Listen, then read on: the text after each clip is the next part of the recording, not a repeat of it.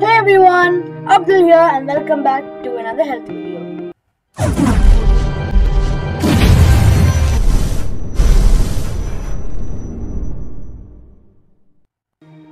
First of all, we are going to talk about the causes of vitamin D deficiency.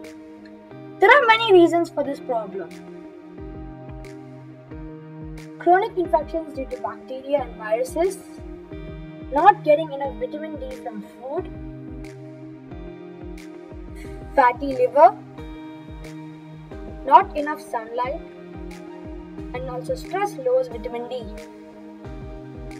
Mutations in DNA causing changes in the vitamin D receptors, HIV virus which interrupts the receptor, and sitting in front of your computer all the time, insulin resistance due to obesity, consuming a lot of sugar and refined carbs. These are the causes which influence the vitamin D receptor. So, what is a vitamin D receptor? Vitamin D can only work if it connects to a receptor. This is called a vitamin D receptor. This receptor has two domains. One of them binds the vitamin D and the other one binds DNA. In this way, it receives vitamin D.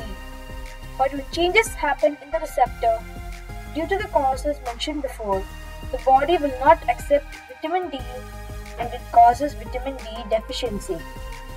Vitamin D receptor is responsible for 229 genes. So this receptor has the ability to create a lot of different effects. A really big function of vitamin D is immune modulation. This means that it can control your immune system to a great extent. Some microbes that interfere with the vitamin D receptor are tuberculosis, syphilis, Lyme, leprosy, EBV, HIV, etc.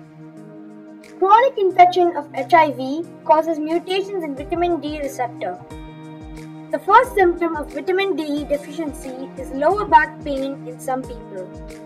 Vitamin D can indirectly cause changes in BP, immunity, sleep, thyroid, etc. If your back pain is consistent even after a treatment, you should check your vitamin D level. Late night back pain is mostly caused due to vitamin D deficiency. You can get vitamin D from cod liver oil, fish, eggs, milk, and milk products. You can get it from sunlight also. But it is not always possible to get vitamin D through food. The best source is sunlight. Vitamin D is known as the sunshine vitamin, and this shows the importance of sunlight. If you are not able to get sunlight, you can choose vitamin D supplements. But always keep in mind that natural sunlight is always better than medicine. Vitamin D is a vast topic, and if you have any doubts regarding this, you can ask me in the comments below. During the COVID-19 situation, vitamin D plays a crucial role in our immunity. So I highly request you guys to get some sunshine, to get some exercise, and to keep your body healthy. So I hope you enjoyed this video, and if you did, please like, share, and subscribe, and don't forget to hit that bell icon for more notifications when I'm going to release my next video. Thank you, and bye-bye.